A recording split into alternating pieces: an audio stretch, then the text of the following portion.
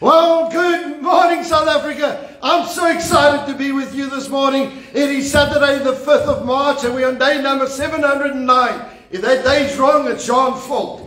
All right, so here we are in Riversdale. It's the first time that I could get down to this area. I'm in the Platteland. So God has a sense of humor, so in the middle of Platteland. But I want to tell you right now, we are going to get right into God's Word. And I want us, as we come around God's Word today, I want us to celebrate what God is going to do. All right? And so I just want to let you know how we're going to just handle today. What we're going to do is the minute I'm finished with communion, we're going to go off feed and we're going to go directly back on feed to do the prayer for men. All right, it's a Men's Day of Prayer internationally, and we are going to be ministering on prayer, and we are going to be ministering and praying over our nation in different areas. So I want you to go right back onto the feed. The reason I'm going off is just so that we could cut the audio and that and send it on the WhatsApps and everything else, that it just sticks as a communion thing. So let's just pray. Father, we thank you for this time. Lord, I thank you that you are busy doing something in our nation. And I pray right now in the mighty name of Jesus that you are going to move by your Spirit as we come around your word in Jesus' name. And everybody said, amen and amen. All right, we forgot the money here. Sorry, we're not showing everything. But this is where we're going to be going live in a few minutes. So I can't move cameras around. Now, I want us to get into the word. I want to stay on the topic of men. Men. All right, I want us to go to Ephesians chapter 5:23. And it says this, that man, listen to me, is over the woman. But the Bible says, just as Christ is over the church. Now, when we speak about that, some men have decided, ek is baas van die plaas.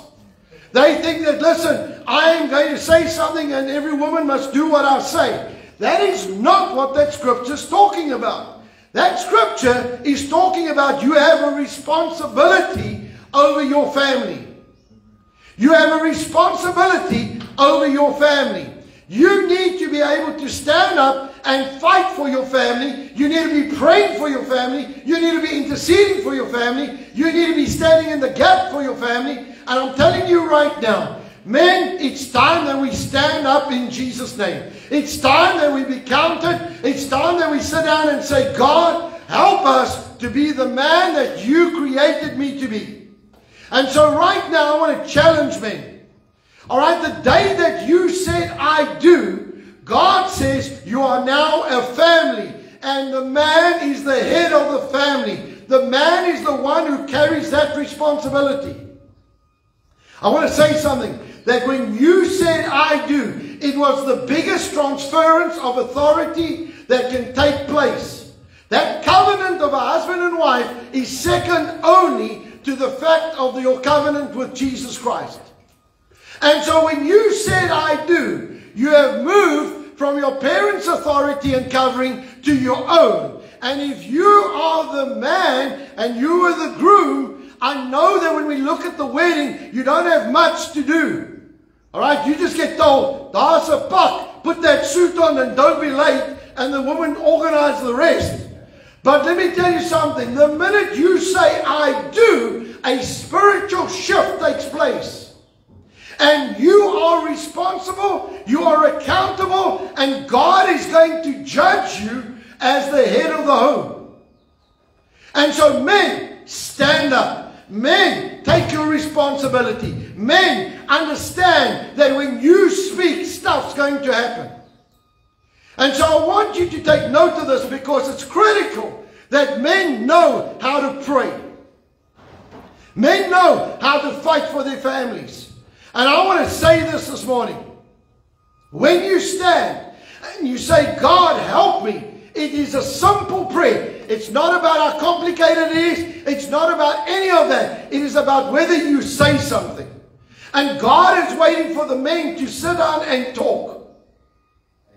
Pray over your family. Say, God, I thank you for your protection. I thank you for your blessing. I thank you for your purpose. I thank you, Lord, that you're going to lead my family into the fullness that you have for them.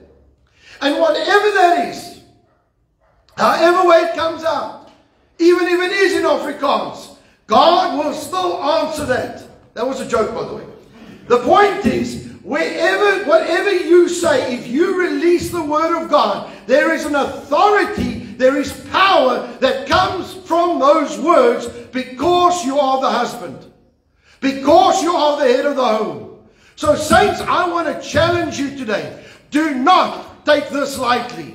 As this is an international day of men praying, let's get the men to pray in Jesus' name. And so today, when we come around the communion, let us celebrate the fact that God has given the men the authority to control the spiritual environment and the impact of their family. And so when they release the word of God, when they pray the simplest thing, angels are ready at the command of what that man prays. Because God orchestrated it. God put it in place. And God will release the power of God to move over your family for protection, for provision, and direction. So whatever it is that you need in your family today, God is ready to move if you allow Him to. All right? So let's get our communion. As we come around the table today, I want us to really celebrate the fact that God has given the men the authority to lead the home. Given the men the authority to bring a spiritual climate and a spiritual atmosphere over the home in Jesus' mighty name. On the night that Jesus was betrayed, He took bread and broke it. And He said that this is my body that was broken for you. Take in remembrance of me. And then He took the cup. And He said that this is my blood that was shed for you. Take in remembrance of me. The body of Christ was broken for your physical and emotional healing in Jesus' name. The blood of Christ was shed for your salvation, protection, and provision. And so right now, as we take of these elements, let us thank God that God has given men the authority to shift, to change, and bring destiny to the families in Jesus' mighty name. Let's pray. Father, we thank you right now, Lord, that you will forgive us of any wrongdoing, any wrong thought, any wrong action, any wrong deed, Lord, any wrong motive. I ask you right now to forgive us. And Lord, to bring us into a place of destiny and purpose.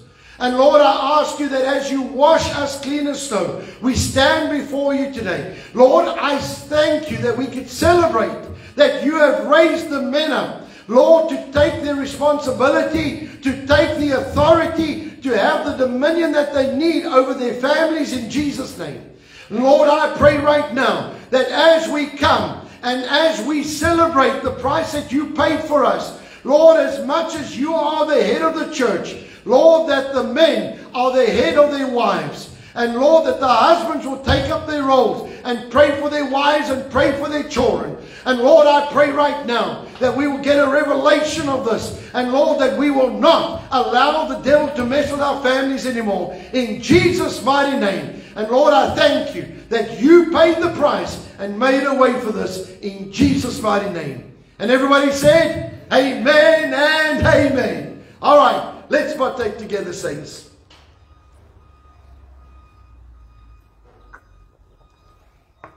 Amen. Let's pray. Lord, right now in the name of Jesus, I thank you, Lord, for a physical healing to take place. Lord, I command every single symptom to leave our bodies in Jesus' name. I thank you, Lord, that the Holy Spirit dwells inside of us. And Lord, that the Holy Spirit quicken our mortal bodies in Jesus' mighty name. And Lord, I thank you right now that you're going to do something amazing and that you're going to do something special, Lord, in each one of our lives. And Lord, I thank you for the supernatural miracle working of God in our physical bodies. And I thank you, God, that we are healed and we can walk in divine health in Jesus' mighty name. And everybody said, amen and amen. All right, folks, it is Saturday morning. So I want to tell you right now, it's a beautiful day here in Riversdale. I'm overlooking the mountains. It's all prachtig and pretty. But I want to tell you right now, tonight at 7 o'clock, Pastor Connie's going to be on. So get ready for that. She's on at 7 tonight. Tomorrow morning, 9 a.m., I'm right back with communion. All right, I'm back in my chair. Now listen carefully. I want us, please, to spread the word around the youth camp. I am very adamant about getting into the next generation. We have got to allow the Spirit of God to move in their lives. Satan has been after them so harshly, and there's so many things that have been going on in their lives. I want to tell you right now, help me please, to go and get the next generation at that youth camp. It's not just the camp. It is a fight for their destiny. All right? And I want to ask you, please, there is an urgency about the next generation that we have to tap into and get them going.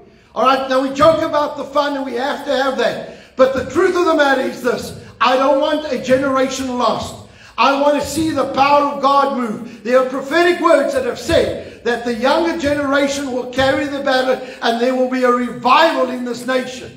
But we have to start imparting the power and letting them get going. All right, so I'm going to ask you, please, do everything in your might and power to get them there in Jesus' name. Amen. All right, so we're going to pray this morning. I'm going to pray over families. And I'm going to pray for the men. And I want to remind you that as soon as I go off this feed, I'm going to go right back. And we're going to go as long as my battery holds on this phone. And we are going to go live here from Riversdale. And we are going to then go into ministry with regards to prayer and men. Okay? Pastor Les and myself are going to be ministering. So get ready for this. It's going to be an awesome time. And then we're going to stand in agreement. And we are going to pray. As men, we are going to stand in agreement. And we're going to pray over our families and over our nation. In the mighty name of Jesus. Amen. All right, let's pray.